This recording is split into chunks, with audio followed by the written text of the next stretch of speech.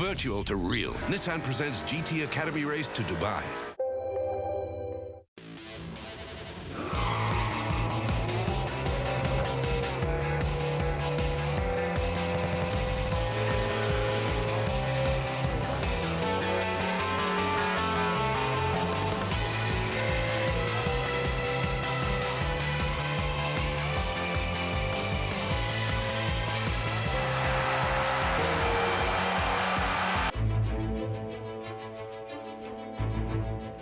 Over the next few months, a selection of Nissan's youngest drivers will be training for one of the world's toughest endurance races, the Dubai 24 Hours. We follow their highs and their lows as they attempt to make the grade in the world of professional motorsport. But unlike your average racing driver, there's one thing that makes these guys unique. They've all learned their craft on a PlayStation. This is the race to Dubai. Well, since 2008, GT Academy has been turning PlayStation gamers into racing drivers. Now that I reach a little part of my dream, I just want to keep pushing and achieve bigger goals and bigger dreams. For me, it's one chance, only this chance, and I want to take it. The whole experience in GT Academy was very fantastic. For me, it's like they put me out of my normal life and throw me into a dream. There are three other graduates that have emerged from the program. 2008 GT Academy winner Lucas Ordonez, 2010 GT Academy winner Jordan Tresson, and the winner in 2011, Jann Mardenborough.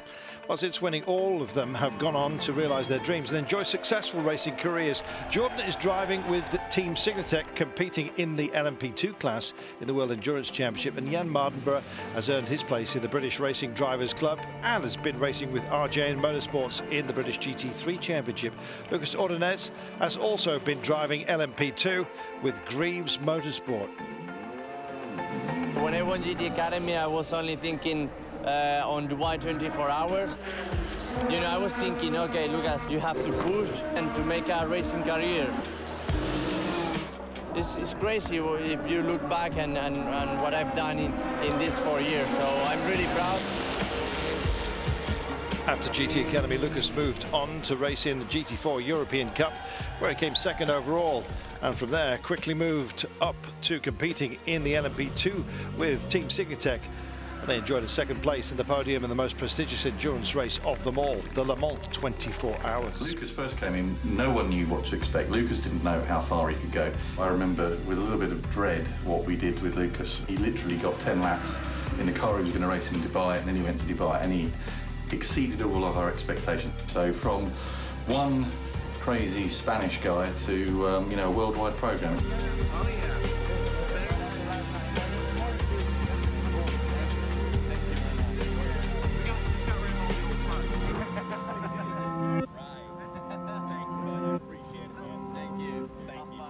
Here we are in Road Atlanta, Petits Le Mans race here in Georgia, America. I'm going to compete in the DeltaWing, very exciting and innovative car. And the concept designer Ben Bowery joins Lucas in Atlanta with the DeltaWing. The car does have a very significant difference. We moved the weight distribution rearwards. That meant that the braking happens behind the central of gravity than in front. That's unique. There's no other racing car here that's doing that. Everybody here around the paddock asked me, how is that weird thing works? Is that really turns? And I said, it really turns well. At high-speed corners, the car is unbelievable. But this is real innovation on the racetrack. Lucas' teammate Gunnar Jeanette takes the DeltaWing into the track, or onto it, for the first practice session. And everybody at Road Atlanta is eager to see exactly what it can do.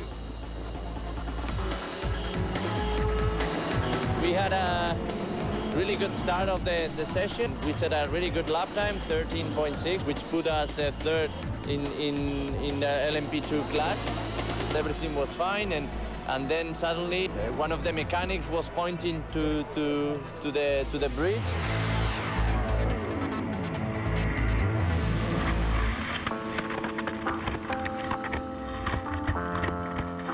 Was behind a GTC car and go to pass him up underneath the bridge.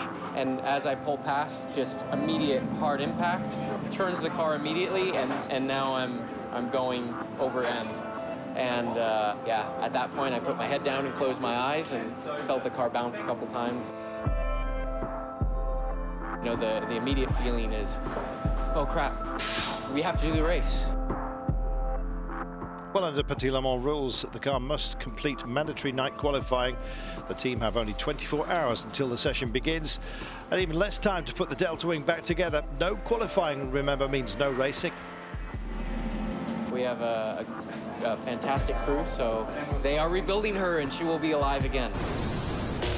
The 2012 GT Academy winners are coming to the end of their development program. They've improved on and off the track and now enter the final preparations for the Dubai 24 Hours. Mentors Bob Jenkinson and Kristen Van have brought them to Silverstone for a specially designed training session.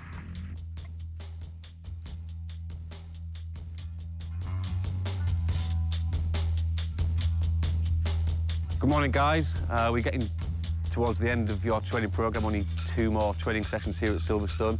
We've been very impressed with how you've improved. However, one thing that we haven't seen is how you drive when you're fatigued.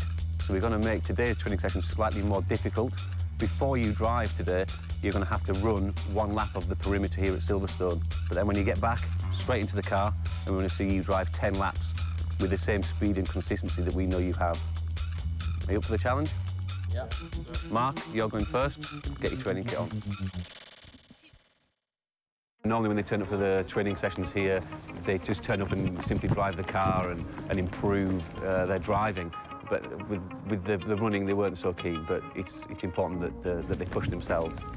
I'd rather work them hard now and have an easier time in Dubai, as opposed to going to Dubai with the guys not being fully prepared. Having raced in Dubai, the 2011 GT Academy winner Jann Mardenborough knows exactly how physically and mentally demanding it is, so it's come along to encourage the boys. Preparation's key, really. You have to prepare yourself a lot mentally and physically before going out there. When we started to run, I ran very fast, first section, and we ran with Christian. Christian says it's very fast and for me. Today was a little bit a surprising PTU. They tried to see our consistency when we are tired.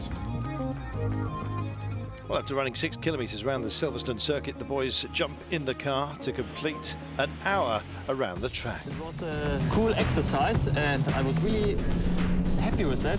At the beginning of the GT Academy, I was not so fit in long running. I was a sprinter before.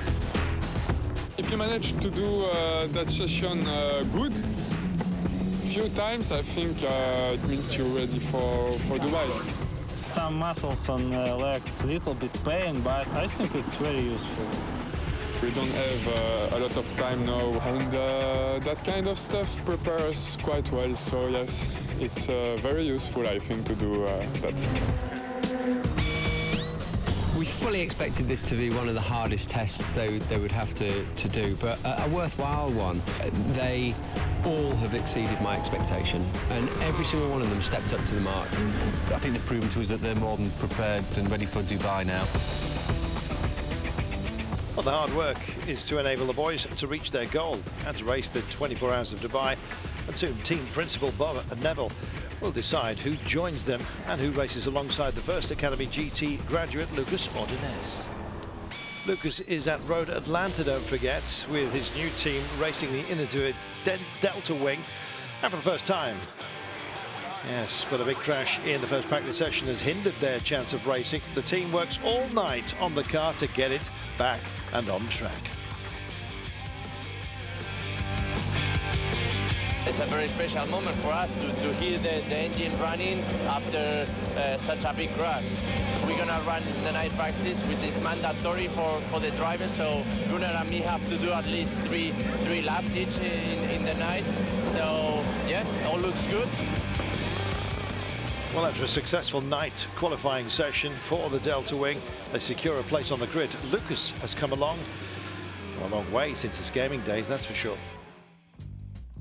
GT Academy keeps surprising people. Everyone thought at the beginning it was just a computer gaming thing where we would find a driver and then find another driver. No, we were trying to find professional racing drivers. Lucas now is a professional racing driver. He's fast, he's safe.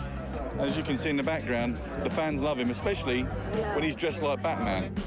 It's amazing, no? As always here in US, all the crowd can come to the starting grid, and you know it's fantastic.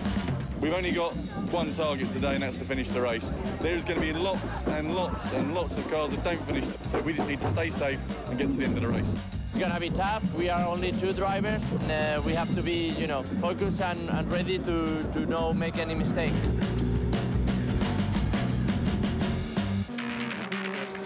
This is a 10-hour race at Road Atlanta, and the DeltaWing is unclassified. This is a test race, don't forget, not a competitive one for them. So the car has to start at the back of the grid. Gunnar Jeanette takes the first stint.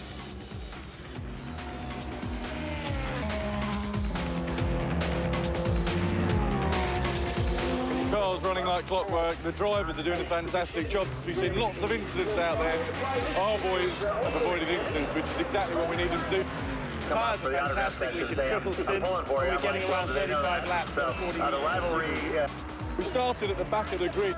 Last time I looked, we were 5th. One thing is for certain, that everyone will take notice of this performance today. When I jump out of the car, you know, the team was telling me I left the car in P3 overall, so it was a great performance, overtaking LMP2 guys. So happy with my pace. The car felt really amazing in this track.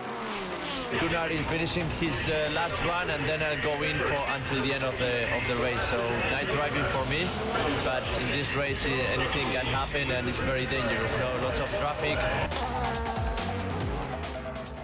Both DeltaWing drivers are doing well as they head into the night. Lucas does most of the driving and indeed finishes the race. Amazing, no? After a year ago of work, lots of people working really hard. We made it, no? It's a fantastic feeling. It's extraordinary. The car did not miss a beat, not one single thing. The whole team performed absolutely flawlessly. Our pit stops were great, and the result shows. I don't think I've ever been so ecstatic with a 6th place in my life. This was genuinely a victory for innovation, for the team, and for a great job. And if you look at the car, there's not one mark on it. The first race the car finished. I think all the motorsport world will remember this day. Driving with Lucas was an absolute pleasure, and I hope he had half as much fun as I did. Happy with my performance, with the pace we've got, and we show that the car is fast and reliable. So I think his job done. The DeltaWing finished 6th in the race and exceeded everyone's expectations. GT Academy graduate Lucas Ordonez, his racing career is advancing quickly. A fantastic finish to another successful season. Coming up next on the race to Dubai, the 2012 GT Academy winners are put to the test as they compete in a night race.